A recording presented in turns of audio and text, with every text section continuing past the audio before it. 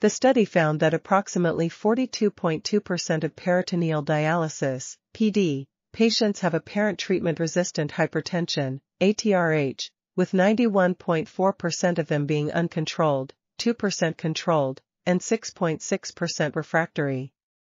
The prevalence of RH was 40.6% and 41.9% among those with medium/high adherence based on the MMAS8 scores and the pill counting rate, respectively.